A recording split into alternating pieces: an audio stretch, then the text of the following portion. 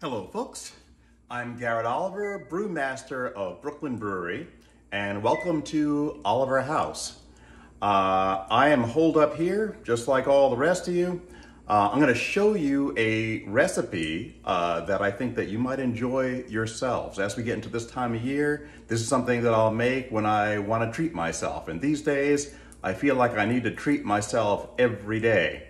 So let's get going. This sounds a little bit weird, but you're gonna love it. It is a goat cheese and Granny Smith apple omelet. Now, why Granny Smith, you're asking? Well, you want something like this that's got a lot of tart acidity to it because we're gonna pair that up with not only our beer, but also with our cheese. You don't want something that's flabby.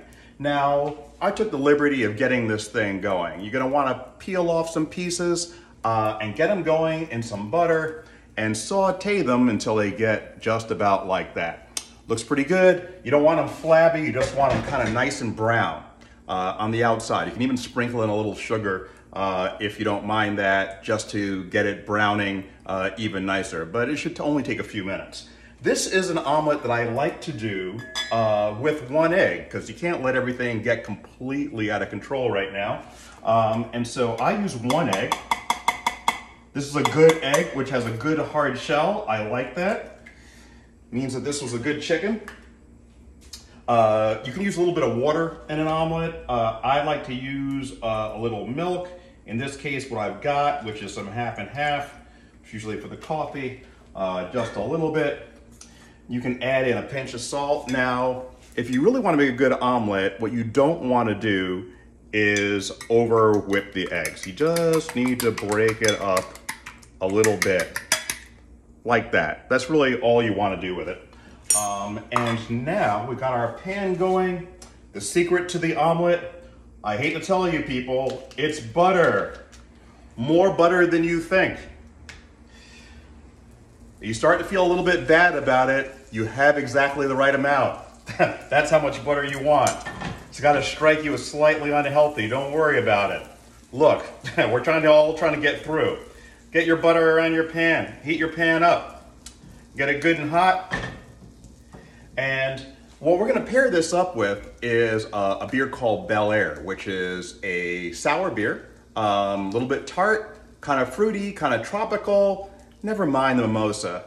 Beer is where it's at. So now, watch this. As soon as our butter is nice and melted, we're gonna get into this pan.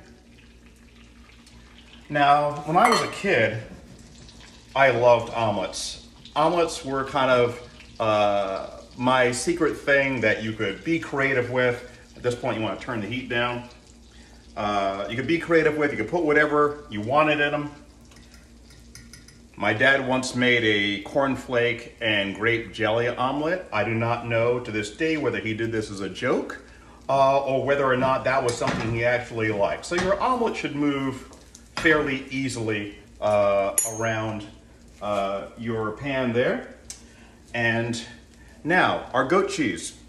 Try and get something from your local place, something relatively fresh. If you can only get French goat cheese, fine, use that. But this is from Vermont. I really like it.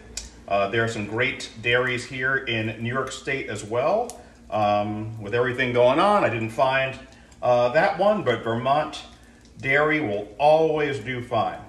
All right, we're just getting in there. Look, they're my fingers, it's my house, I'm gonna eat it, don't worry about it. Do it however you wanna do it. All right, I got it in there just like that. I have, over here, I'm gonna turn this off because that's cooking now. It's just about done. I'm gonna lay in my little bits of caramelized apple. That is beautiful. And now I'm just gonna fold over my omelet. Now, if I were trained to be a French chef or something like that, this omelet would not be good enough because it's got a little bit of browning. I like browning on my omelet, all right? I'm not gonna hear anything about it. I got my plate. And just like this, I am off onto my plate. I like pepper.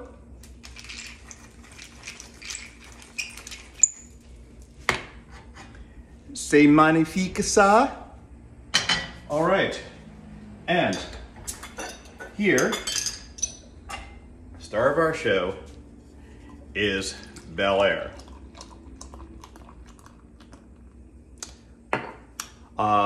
People call kettle sour, really I call hot side sour, however you like it. I saw that, don't worry about it.